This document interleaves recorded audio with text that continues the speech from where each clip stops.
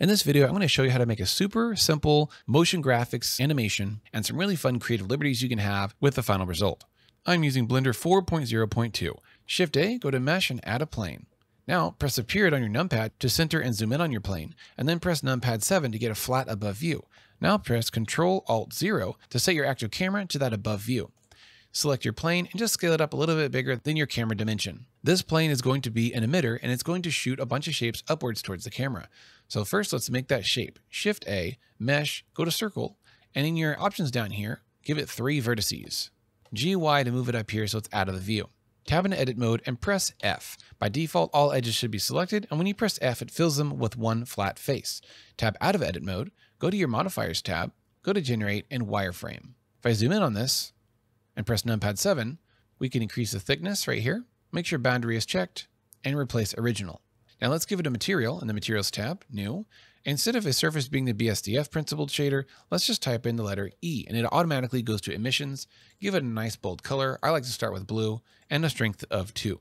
Now back to our camera mode, select your plane, go to your emitters tab, click plus, scroll down a little bit, and let's set the object in the render tab to be an object, and then select your circle.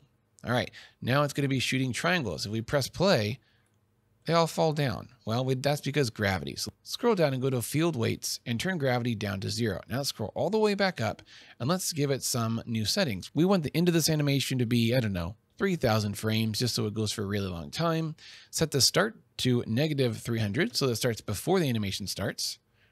Give your particles, which are these triangles, a longer lifespan. They're only living for 50 frames, 200 frames, so they go far above the camera view. Let's scroll down to the object settings in this render tab and hold shift and drag up the scale so they can be a little bit larger. If we press 0 to go to your camera view, this is what we got so far. Kind of boring because there's no variety in the angle of the triangles. So let's turn on rotation.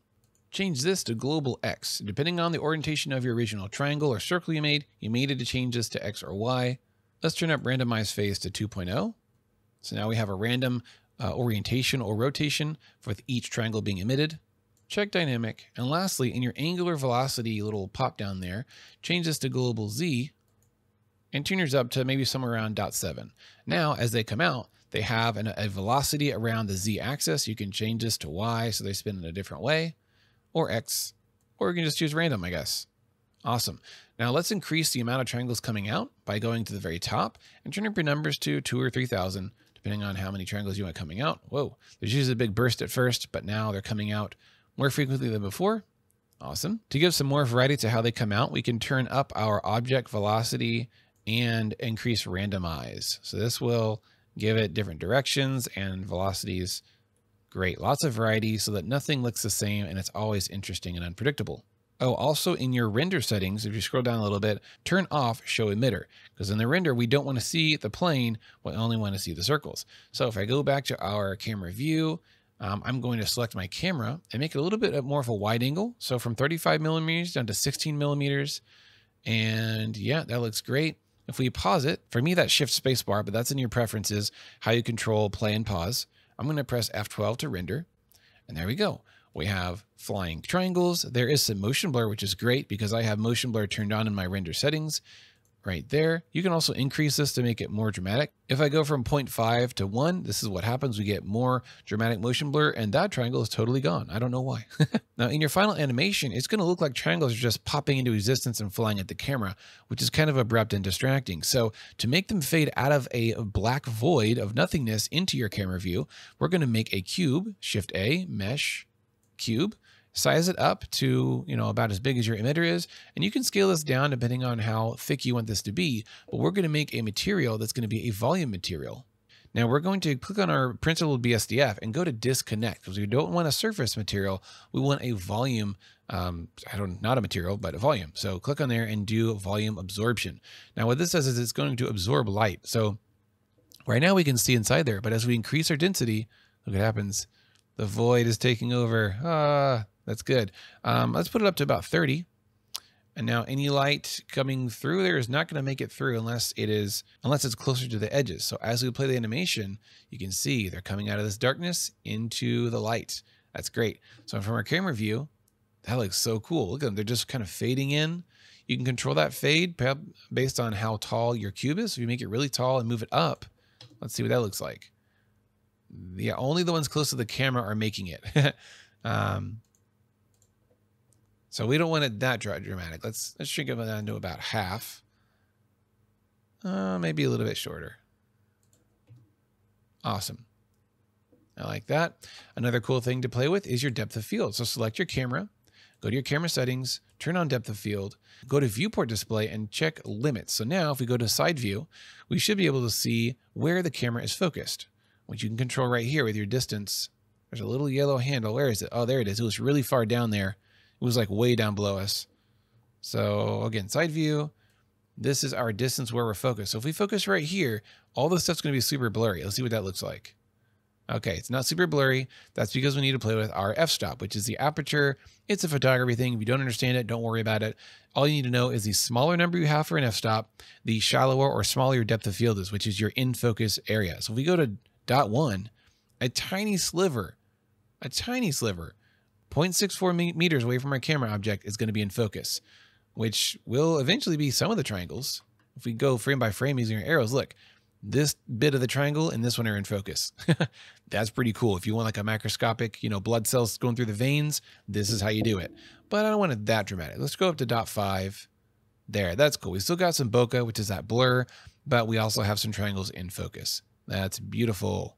Nice and glowy. Speaking of glow, let's add some more glow. Split our editor into two, go to the compositor, turn on use nodes, and in the middle of these two nodes, Shift A, search, type in glare. Change the type to fog glow and put your threshold down pretty low like .1 or .2. And let's render that and see what it looks like. Awesome. Very nice glow. You can make the glow more intense by lowering the threshold.